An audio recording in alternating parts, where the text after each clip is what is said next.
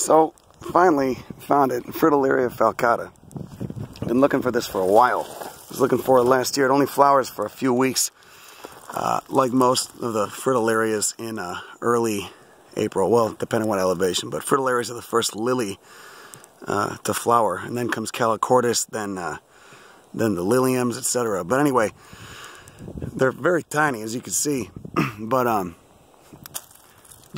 I guess the reason I was looking for it initially is because just to be able to grow in this kind of, they only grow in this talus. They don't grow on flat ground. They just grow on these steep sloping, really messed up serpentine talus.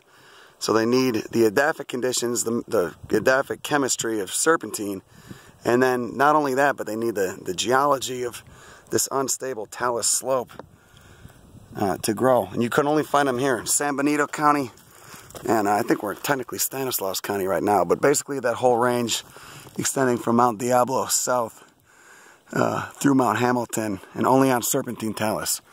So there's a couple young ones right there. Those little green hairs, those will germinate, and then they'll send, I think that's Fritillaria, I can't tell, looks like it.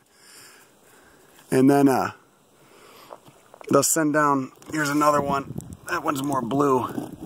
They'll send down carbohydrates to a bulb, and they'll do that on and off for a few years until they get up enough energy to put out a flower. This is an old flower. These are done. There's some ones that are still blooming down there, but I mean, you can't even see them. 6 feet above them, and you have trouble seeing them.